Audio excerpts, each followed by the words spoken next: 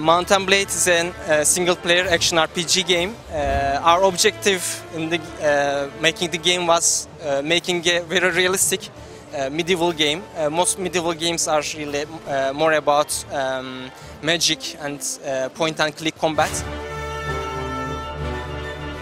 What we wanted to make was make a game like medieval movies, where you can really control your sword and your fighting, and you can ride a horse and fight against mounted opponents. Most of the battles involve large parties, large war bands, so you don't have to fight alone. You can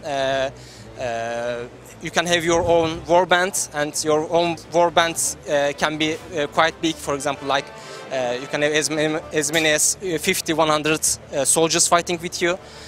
So the game really starts like a role-playing game, but as you play along, it becomes more like a strategy game. It's a free-form game world, but as you become stronger, you can recruit soldiers from villages, and if you can keep them alive, then they will level up. Is there a story element to this?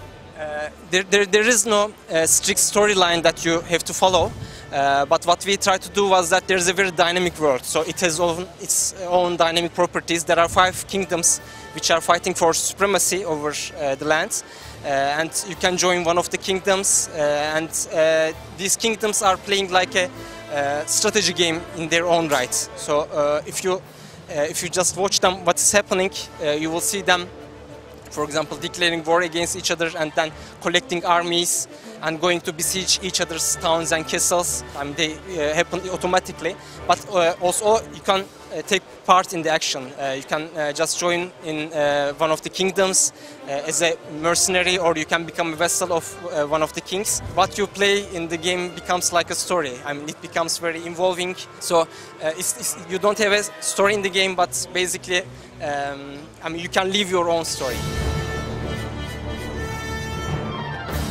And this is all before the game has been released officially. Has the open beta, which has been going for a long time, been working out for you? We started it as a garage project, and I was doing the programming, and my wife was doing the graphics of the game.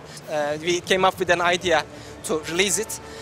We said, okay, we won't be able to finish this game ever, so what we can do is that we can release it as a beta version and tell the players that they can buy the game at that point, and if they buy the game, they will be able to download the final version for free if it's ever released, and with their money we will be able to continue the development of the game. So we were a bit anxious about this, whether this plan would work out, but it worked extremely well, and we got a very positive response. We soon had lots of players that supported the game. All right. Thank you very much. Thank you.